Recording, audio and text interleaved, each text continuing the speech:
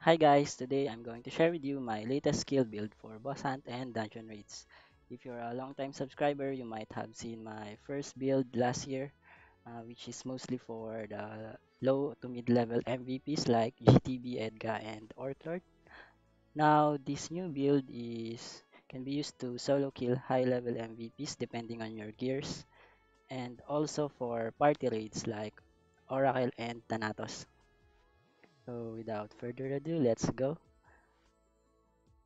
Let's reset our skills first. Okay. Starting with the mage skills, the only must-have skill here is Frost Diver, along with the Ice Tomb Rune. So let's level it up first. This is a very good utility spell for healing yourself, for self-heal. Next will be SP Recovery, a passive skill for SP regen. And then instead of adding or leveling up bolts, my suggestion is to max Soul Strike. I level this up because I have the Auto Holy Spirit rune. This gives auto attacks a chance to trigger the same level Soul Strike. So max level Soul Strike. After this, the remaining points can be put anywhere. And so let's just put it in Firebolt and 5 Firewall. Oops. Moving on to the wizard skills, start with the buffs, 5 energy coat for helping you to tank damage. Then add one site for PvP and WoE. Now max both Stormgast and the Lord of Vermilion skill. By this point, you only have 9 points left to activate the High Wizard skills. So it's good to have at least level 1 HD, an Earth spell, then put the remaining skill points to Soul Drain, level 8. Moving on to the High Wizard skills, start with the Magic Amplify Magic Power. This gives a huge damage boost. And then Safety Wall for survivability. Now for the crowd control, there are two choices, Stone Curse or Frost Nova.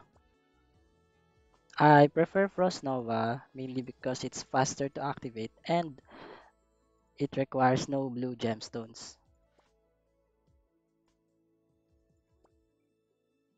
For the remaining points, I decided to just get the passive skill Alight since we already have a crowd control spell, Frost Nova. No need to put Stone Curse. Before we can proceed to the Warlock spells, I need to use first the breakthrough points. Start with the buffs, Amplify 10, and 5 energy coat.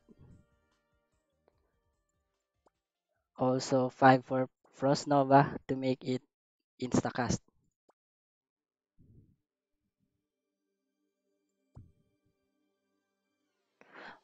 Okay, now in my old build, I maxed SG for Edga and Moonlight, but since they can now be killed easily with Tetra, I decided just to get max Lord of Vermilion for the higher level MVPs Pashar and Garm.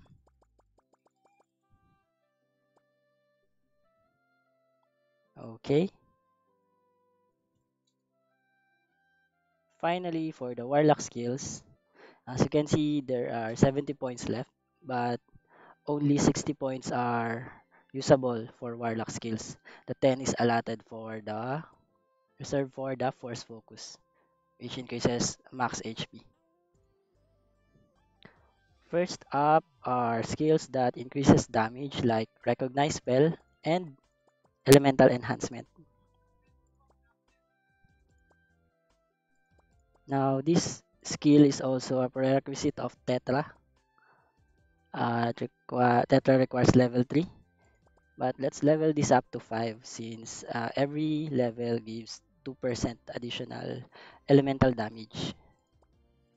Level 6 to 10 has a different effect. We'll talk about that later. Now we can get our most powerful single target spell, Tetra. Max this out.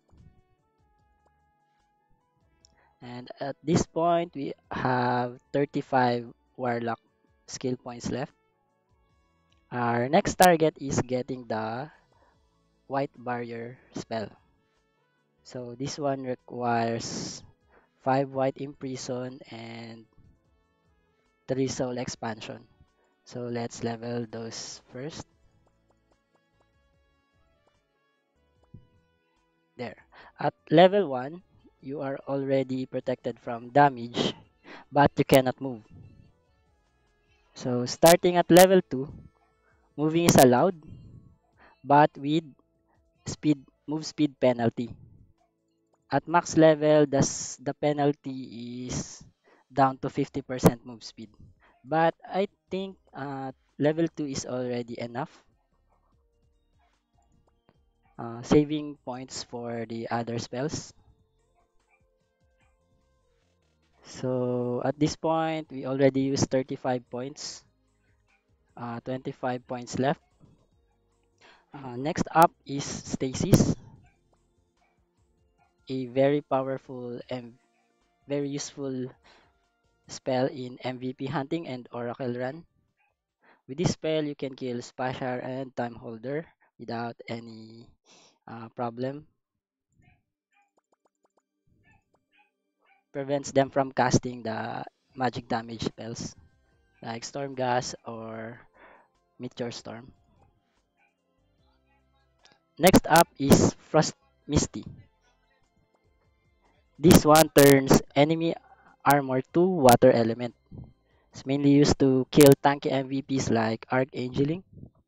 And also we use this to kill Clock with Lightning Rod.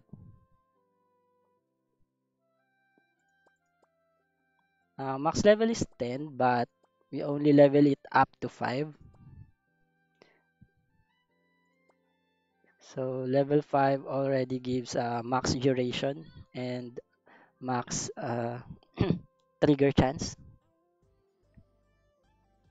Level 6 to 10 have a different effect.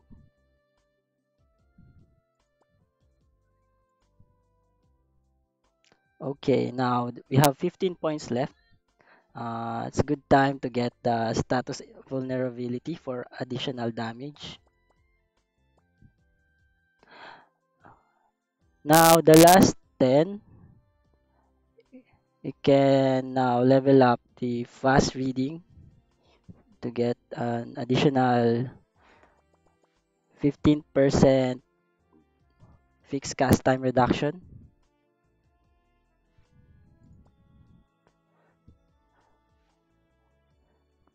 And finally, let's put the remaining 5 skill points to elemental enhancement.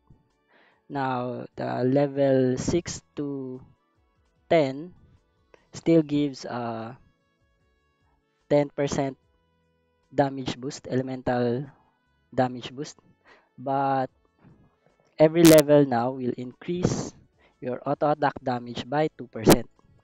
So at level 10, your auto attack damage will have a 10% more magic damage.